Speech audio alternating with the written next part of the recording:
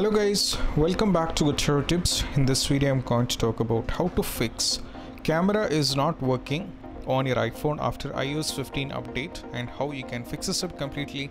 So let's get started. So first thing, when you're having this kind of issue, what you have to do is just have to open your camera, then you just have to first close it, then try to open it back once again. So as you can see that here I am not having any kind of issues, but I just want to demonstrate it to you guys.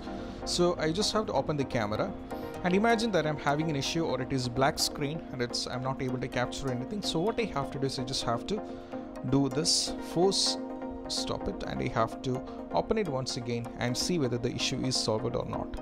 So this is what I have to do as the first one.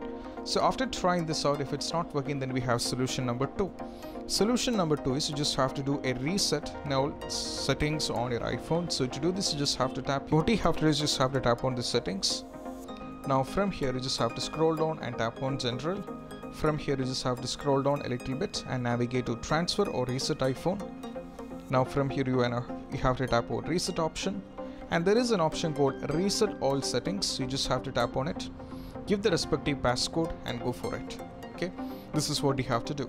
After trying the second step, and if it's not working, then I better suggest you the next step. You don't have to go anywhere else, you can do it from the general itself.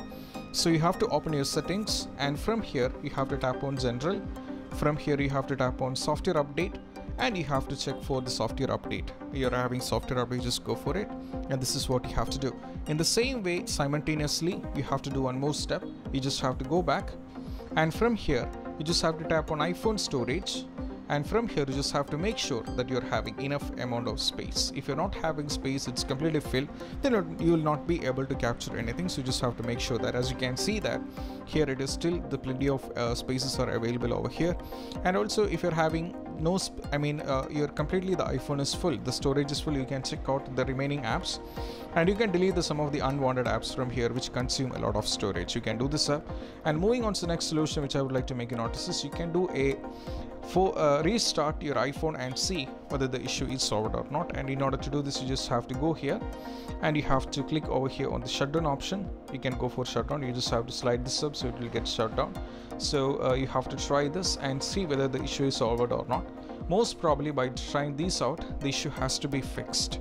Okay, the last and the least one which I would like to make you notice is, even after trying all these things, if it's not working, then what you have to just have to click here, camera over here, and even if you still find the black screen, you have to make sure your camera is working, it's not damaged.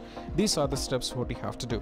And I hope this video is helpful, and if you find this video helpful, don't forget to subscribe and click on the bell icon for more notifications. See you soon in the next video. Peace out.